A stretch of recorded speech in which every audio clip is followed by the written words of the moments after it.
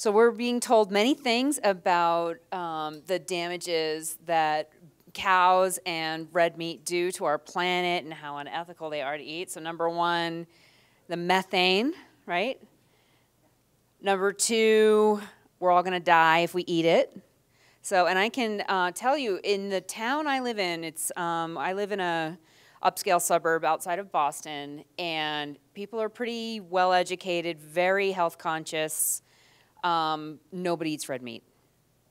They're really, really concerned about their cholesterol and their overall health, and they eat fish and chicken. And I'm very upset about this, and I want to help people understand that red meat is incredibly nutrient dense. At the same time, we're also being told that meat is murder.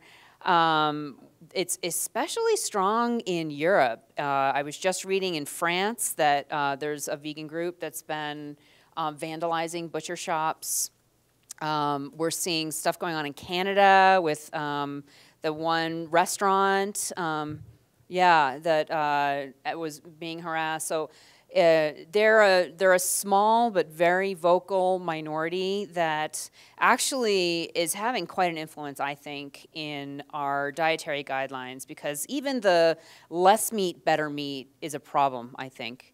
Because when we say less meat, it's still implying that it's somehow bad, right? So what I think is we need more better meat, not less meat, better meat.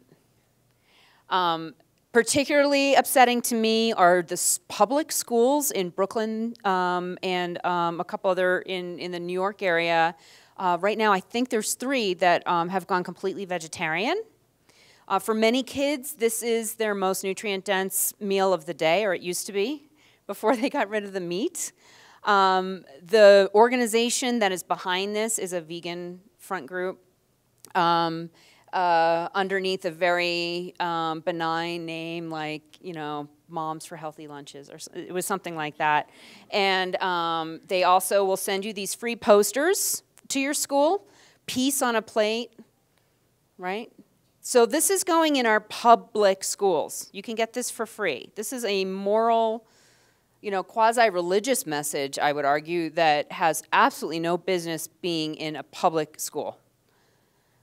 Also, we've got Supersize Me, and if you probably can't read the sub under here, but it's basically saying that kale is the most nutrient-dense food you can eat. Okay, people really, really believe this, and that's why the initial thesis for the film project was kale versus cow, just talking about, is kale really the superfood, and what's going on with beef. And then we're also seeing companies like Nestle completely going into developing countries, disrupting their breastfeeding and their traditional foods, and getting them completely hooked on Western junk food. In many places, I'm sure many of you have traveled to Central America, South America, or other developing countries, and it's like you've made it if you start eating Western crap food, and if you've moved away from your traditional diet, right? And so, for many reasons, I think we need to get our act together in the U.S. and with our food policy issues, because the rest of the world copies the U.S. And a couple of years ago, I did a presentation at AHS about should sustainability be part of our U.S. dietary guidelines. My argument was no, because we don't even know what sustainability is, and so how can we possibly put that into our dietary guidelines? Again, the entire world, if you look, almost every country has some type of pyramid that's based on the U.S. dietary pyramid, and even though saturated fat is no longer a nutrient of concern, we're still, selling skim milk in schools. So there's huge problems, all right? A lot of times people will come to me and ask me, how are you going to feed the world, right? How are you going to do this? And this is a really big problem. I have a 3-bedroom Airbnb here. And, how to feed the world, on meat would be like saying, how am I going to house everyone at this conference in my 3-bedroom Airbnb, right? We have an overpopulation problem. We've got some food distribution problems and some food waste problems. But do we want to produce human feed, or do we want to produce healthy people? Okay, so I think that, you know, we need to use logic and less emotion when we're trying to talk about all the challenges that are facing us moving forward. And I did send a, I realized that this talk was only a half an hour this morning, and I sent a new presentation. I'm realizing I have the old one on here, so I'm gonna talk quickly through a couple of other slides. As you know, vegetarians are not healthier. When there's very large studies that have looked at, you know, when you pull out all the confounding factors and just look at people, you know, of equal healthy lifestyle that eat meat versus don't eat meat, there's absolutely no difference in longevity at all.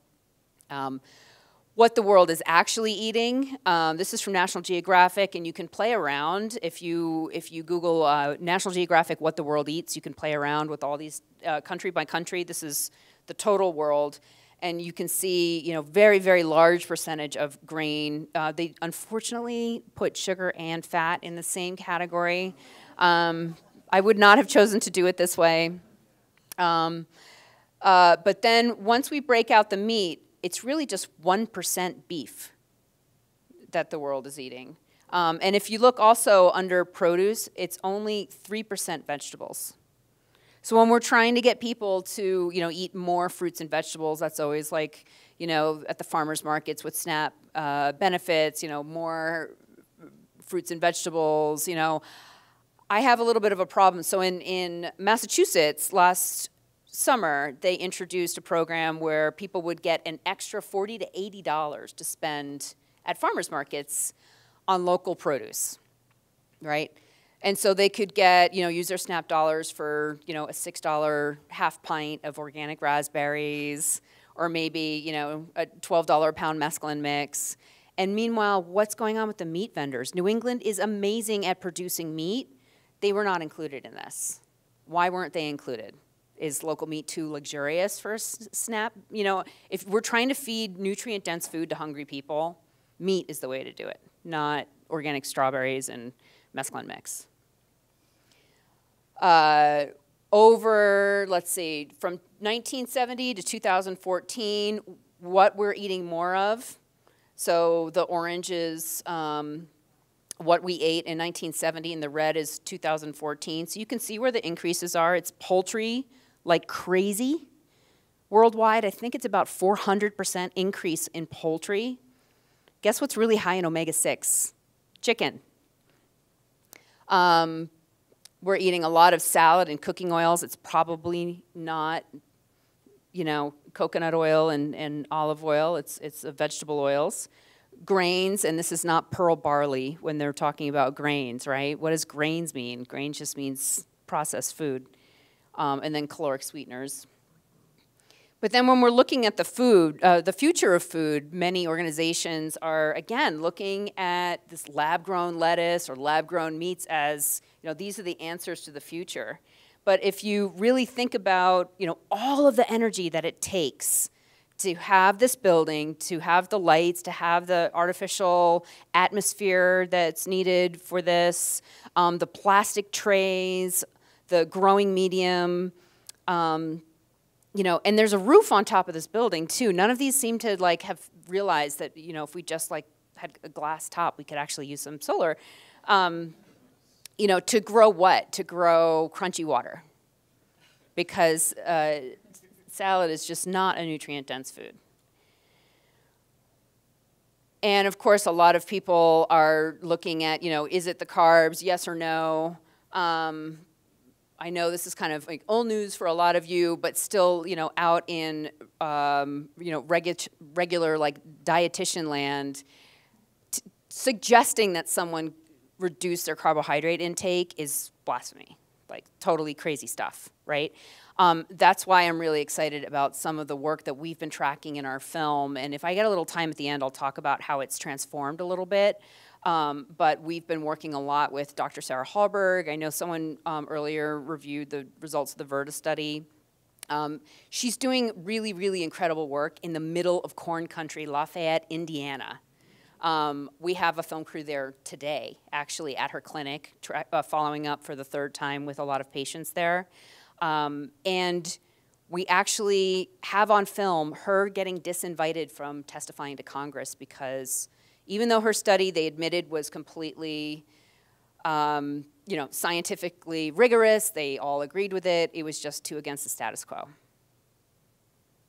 Okay. I still got to get permission from the person on the other end of the line in order to actually air that, but it's amazing. It was amazing to just watch the call.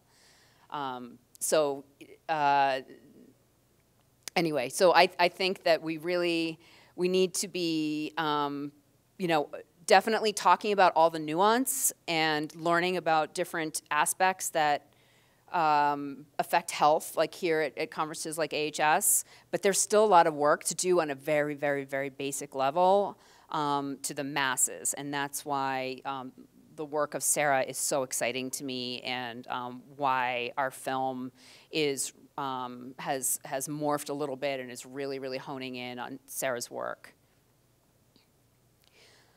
Again, when we look at what the world eats, if we look at the meats, so you can separate it out by meats, what the increase has been between 1961 and 2011, 0% in beef, pork 91% up, poultry, here it is, almost 400% increase in poultry. Seafood, 108%, and at the same time, though, I really just don't feel that we're eating enough protein. So the dietary guidelines are telling us 0.8 grams per kilogram. Really, really good evidence out there that we need, at a bare minimum, double the RDA of protein. If you look at this range, so if the AMDR, let's say it's adjusted daily macronutrient ratios, recommend between 15 and 30% intake in carbohydrates, or I'm sorry, here we go, 10 and 35 is what these bars are. So the lower range is 10. We're pretty close to the lower range here. And I'm a big believer in the protein leverage hypothesis. So if we aren't feeding our bodies enough protein, we're gonna seek out more calories just in our effort to try to get more protein in. And if we're only feeding ourselves the center of the grocery store, then we're just gonna overeat. Protein is the most satiating of the macronutrients. It's the most nutrient dense if we're getting it from animals. And I'm not the only person who is saying this. This is an article from the New York Times, also saying we need at least double the RDA of protein if you're over 40. And that's a lot of protein. I actually calculated it out for my husband. He's close to 200 pounds. At 1.6 grams per kilogram, he would need 8 ounces of meat 3 times a day. That's a lot of protein, and not one person walking into my clinic is getting close to that much. And the magical thing is when I just up their protein and like do nothing else, they lose weight. Because they're so full from the protein, they've got so much great nutrients just from good protein, they're not hungry. So I think there's, there's a lot to keto, there's a lot to low carb, there's a ton going on with protein too. And I feel like protein is just sort of assumed at this given level. But that's why I'm all for more better meat, not less meat, better meat. Because I don't think that's going to help our obesity crisis or our diabetes crisis. I think that's just going to help people feel better. And people just need to get over it and accept the fact that death has to happen for life to happen, and that cows on grass can do a really amazing job at restoring our soils and providing one of the most perfect foods for humans. So let's look then, and again, for a lot of you, I know that this is review. If we look at calories per 30 grams of protein, we've got cod at 137 calories for 30 grams of protein. And I took this off one of those vegan memes where they were like, you don't need to eat meat, you know, all you need is, and it was all these plant-based ones that I've got here. So potato didn't even fit on here as far as calories. But you can see, for example, peanut butter, you would need to eat 706 calories worth of peanut butter to get 30 grams of protein. So to try to get 1.6 grams of protein per kilogram out of plants and keep your calories low, it's a huge challenge. So you're going to do better with veggie burgers and tofu, but then you've got other issues with veggie burgers and tofu, right? If we look at protein per serving, so these are the standard USDA servings, you can see that 3.5, I know that this is small, but 3.5 ounces of chicken will give you 31 grams of protein. But then we keep going down the line, and it's meat, meat, meat, meat, meat. Eggs, I just want to mention, are actually not fantastic sources of protein. There's only 6 grams of protein in a large egg. So when I have vegetarian clients coming in and they're like, oh yeah, but I eat a lot of eggs, and I'm like, great, that's 2 eggs a day, that's 12 grams of protein. That's not a lot. So peanut butter, 2 tablespoons, 8 grams of protein. So we've got all these ones down here. Now let's look at nutrient density too. So B12, iron, and zinc.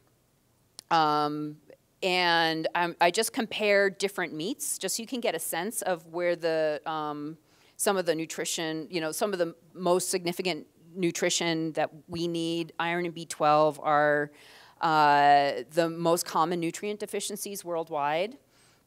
And so look down at, you know, the poultry. We've got almost no B12 in chicken or turkey, okay? And I had to take oysters off this because they had 76 grams of zinc. All right, this goes up to 6. All right, so oysters are amazing. I do advocate for red meat. I am a huge advocate for shellfish and fish as well. But anyway, I just wanted to sort of point out, you know, poultry, I've got a lot of issues with poultry, and it starts with their nutrient density. Continues with their omega-6 to omega-3 ratio. And so if you look at ground turkey, look at the omega-6 in ground turkey. Really, really high. Chicken breast, so there's not even like hardly any fat in chicken breast at all, but look at how much omega-6 it has. And this makes sense if you're a farmer because birds eat seeds and grains. Even if they're pastured, they still eat a lot of seeds and grains. The other thing I wanted to point out is I have seen a lot of data from different farms as far as their omega-6, omega-3 ratio for grass-fed beef, but it's still not a significant source of omega-3s. So you would still need to eat about 8 pounds of grass-fed beef burgers to get the same omega-3s that you would get in a 1-ounce piece of fish. Okay? They're just not a significant source. And so I think, you know, to increase your omega-3s and to reduce your omega-6s, your best bet is to eat more wild fish and to completely eliminate processed foods. Not to eat more grass-fed beef. I think grass-fed beef is awesome. It's just, the omega-3 argument is not really great because it's just not a significant source. But lab meat I really, really hate. And again, just like I pointed out with the vertical farming and how it just doesn't make sense when you could be using just sunlight and put the seeds in the ground and watch them grow, we could have cows on grass. And I'm going to be pointing out a little bit later how efficient they are at transforming grass to meat. The thermodynamics absolutely cannot work in a lab meat system. I think people are walking around thinking, and I actually challenged, I had an animal welfare activist on my podcast that I'm going to be airing maybe next week. And she was all for lab meat. Oh, it's so great because it's less harm, and, you know, nutritionally it's good, and, you know, it's going to be saving the environment. And I'm like, really? Because how are you going to grow that lab meat? Like, what's it going to be made out of? You can't just make something out of nothing. And she had never even thought about what the meat was going to be made of. And I don't think anyone's thinking about that. And I'm still looking for a life cycle analysis from Impossible Burger. They still have not produced one, and they're getting so much money. And they don't even have a full soup to nuts exactly how their product is made, what are all the energetic inputs, what are all the, just all of the inputs in general. What does it cost to run the lights in this lab? Bacteria overgrowth, do you think that might be a problem in a lab meat situation? Totally. I'll tell you what the medium is for making lab meat, monocrops. Okay, and this isn't, they're not using like organic, regenerative wheat or something like that. They're just using standard monocrops. So whether it's soy or corn or wheat, or just pick a monocrop, because they can use a lot of different ones in order to produce these fake meats. It's absolutely horrible. This is not what the planet should be looking like. And we are turning the whole planet into one large monoculture. And not just agriculturally, but I also think culturally. That's a different presentation.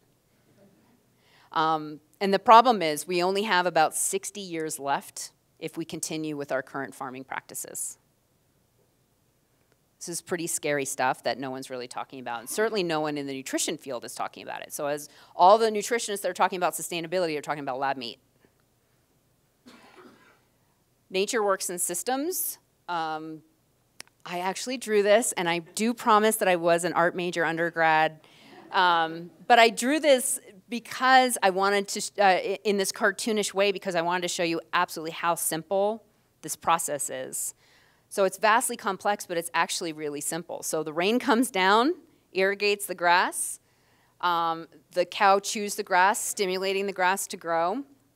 Fertilizes the grass for free. We don't need chemical fertilizers. We can use photosynthesis, and this whole process then builds soil carbon and increases soil health. We don't have to mine minerals to, put it into the lab meats. The fungi networks are doing the mining for us. So I'm going to take you through a little thought experiment called Grass World. How much time do I have left, by the way? Okay, great. Okay. All right, so here's Grass World. So we're moving into the Anthropocene. We've got limited resources left. I'm going to give you a big island, and I want you to farm this regeneratively, okay?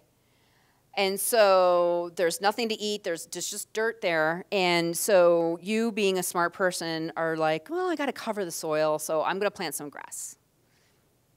All right. What happens if we don't have anything eating the grass?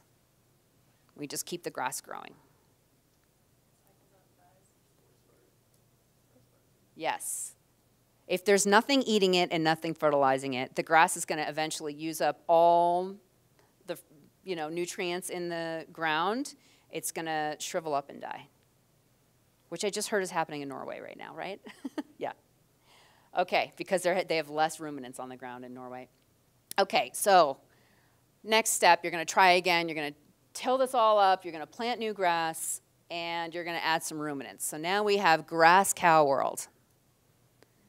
What's the problem with grass cow world?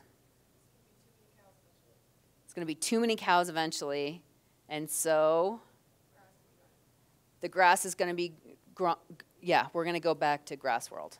Basically, really, really quickly. So the cows are going to eat too much grass. They're going to overpopulate. The cows are going to die. The grass is going to die. So what if we introduced a predator? Now we've got a little bit more balance here. So we've got the predator keeping the herd in check, so it's not going to get too big because the wolves are going to cull the weaker ones, the older ones. Also, the animals are going to be on the move from the predator, so they're not going to overgraze any one specific area. They're going to be moving around constantly, which actually is much healthier for the pasture. It's still kind of delicate. You don't want just three things, right? So complexity is actually the most resilient system that you can have. And I know, again, this is kind of a funny slide from like a, elementary school science class, but I wanted to show, again, how simple this is. And the more, varieties of cows or ruminants or animals you've got, the more different pollinators you have, is really how you're going to build a truly resilient system. And that is just how nature works. And now humans can be that wolf, all right? And the cows can help us build complexity and resilience in a system. So we can, through mob grazing, intensive management, we can be moving the herd, which they would naturally bunch up anyway, right? Because that's how they're going to be super safe. If they're super spread out, it's much easier for a wolf to pick them off. So they naturally want to be in a dense herd. We can use electric fencing to move them around and keep them safe and keep the wolves out. And then we can choose which ones we're going to cull. So that's how we can use cattle and bison and other ruminants through electric fencing and harvesting. And here's a slide from the Savory Institute just showing a before and after of reductionist thinking versus a more holistic thinking, so thinking in systems. But what about all the people that are claiming that it takes so much land for cows and we should just be cropping it all? So I'm trying to give you some arguments here, right? Some like defensive points. Not all land can be cropped, and I would even argue most of the land that is cropped today should not be cropped as well. Pretty cool stuff going on in Lafayette, Indiana, where we're filming with Dr. Hallberg's clinic. It's corn country, and we're also filming with farmers who are turning the corn back to pasture and producing meat instead of corn. So healthier for people, healthier for the planet, less fertilizer needed because it's getting naturally fertilized if the cattle are managed well. But if you think about places like Norway or Iceland or most of Africa, you just can't grow kale or soybeans, in many, many places because of water issues, topography. There are so many reasons why an area can't be cropped well. But even, again, in the areas that are being cropped, California has a huge water problem.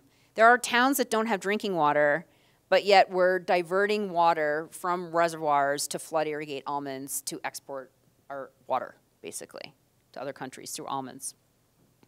So most agricultural land is only suitable to pasture, so you're not comparing apples to apples when someone's saying, oh, well, I can have a pound of tofu for this much land versus your pound of beef for that much land. It's really the cows are moving around, they're regenerating the land. No block of tofu is regenerating the land.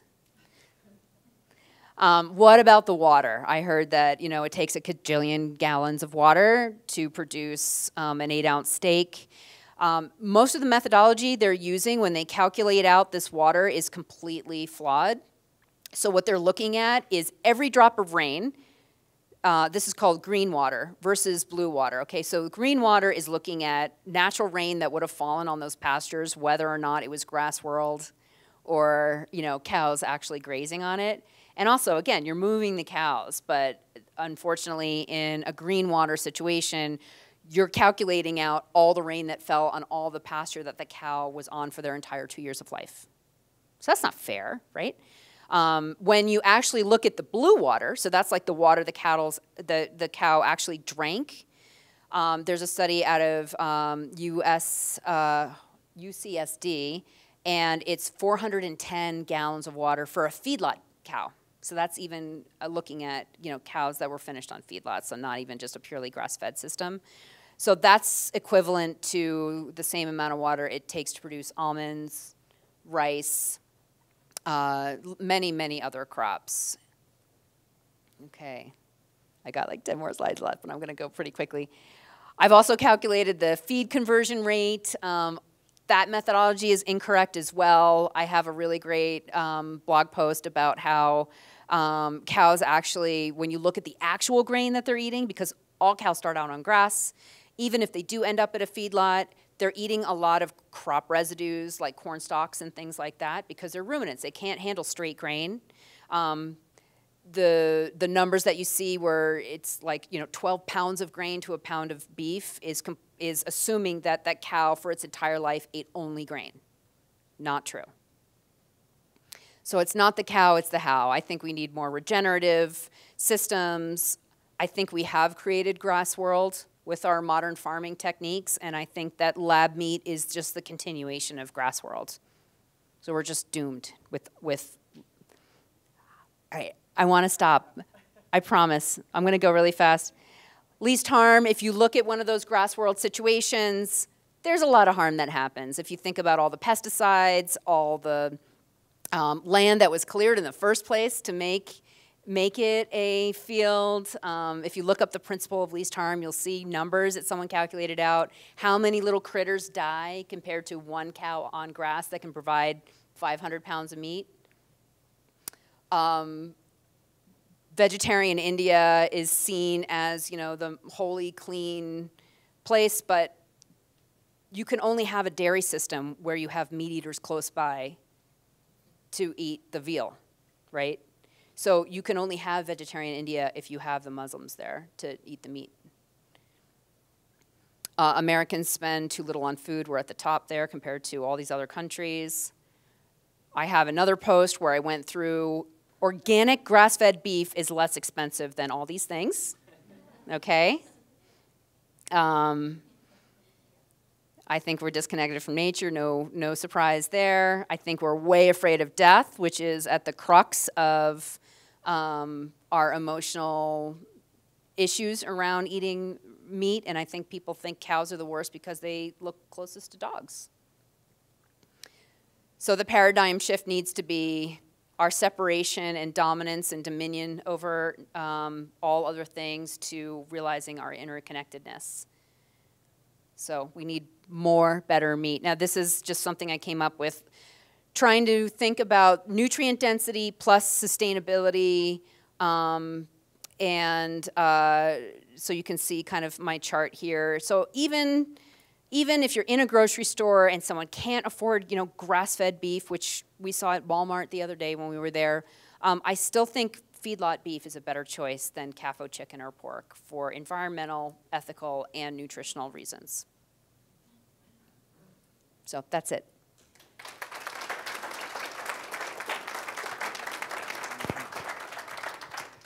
Thank you very much. Questions at the mic, please. Thanks. Hello. I heard that actually beef tallow, like grass-fed beef tallow, has almost a 1-to-1 omega-6 to omega-3 ratio, and so if you ate the whole cow, it seems like you wouldn't have to have seafood. I still would like to see the ratio of omega-3s in there, just because the ratio to overall fat, right, in tallow is I don't know. I would have to look at, anyone here an expert in fat ratios? 1.4 to 1. 1.4 omega-6 to... No, not the ratio of omega-3 to, I'm talking about if we had a pie chart, okay, and we looked at what percentage of tallow is actually polyunsaturated, I don't think it's a very significant part of it. So I would just need to look at that, because we need to look at, like, even if it's double, if it's 2 pennies versus 1 penny, it's still 2 pennies versus, you know, I could get $5 out of salmon kind of thing. I think... I mean, yeah, tallow is a saturated, but it's not purely saturated. It's got other stuff in it too. When we look at dairy, it's a little bit better. There is some more significance in milk, but there's issues with dairy too, so I didn't bring that up here. I just wanted to jump in on that because one of the parts of the cow that we rarely eat here in America is the brain. Mm-hmm. And I think the brain has a lot more polyunsaturated fatty acids, so it might become significant again if you're looking at marrow and brain rather than just the muscle meat, where I agree with you that the ratio doesn't even really matter that much because the amount is so small. Yeah, I mean, where I'm at right now is trying to affect sort of massive change, and I just don't think leading with we need to eat more brain is going to move the needle very hard. But yeah, I think we definitely need more organ meats. There's reasons why it's illegal to even give the brain to a farmer right now from a slaughterhouse. So there's issues there. Thank you for all the things that you're doing. I'm so Yep. glad you're making this public. I was wondering if there's a cultural model that has really sustainable, high protein, like a microsystem that has a model that we can look at for that anywhere in the world. You mean like a population that ate a lot of meat? Yeah, in a way, and farmed it and grew it. Anyone pre-agricultural, pretty much. I mean, humans can exist on a large continuum of macronutrients, right? So we've got, closer to the equator, it seems like people ate more starchy tubers and more carbohydrates, but then the further away from the equator, it was, plants don't grow great when it's cold, Sure. right? So, so they ate very, of course, everyone's quotes that, Inuit and the Maasai, right, is like the meat cultures. But so humans who weren't living on the equator ate very large amounts of animal products to sustain them. Cool. Yes. Is there a superfood? I have like a couple really quick questions. A superfood, high protein, low calories, high micronutrients. Beef. Beef. Beef. I love it. And then how about desalination? Do you look at that for water sources for agriculture? Like in terms of water, in terms of finding water for. Water is a huge issue, and it's going to be the next big issue. I think some water issues are sort of driving why they're using this funky methodology for beef and trying to blame beef on sucking up so much water, and not accounting for the fact that cows pee, right? So it's like they're not just like balloons that are expanding. Water is a huge issue, and in some areas, I know, like in the Southwest, the salt residues, it's a huge problem on the crop fields. Yeah. Thank you. Yep. Just one last question.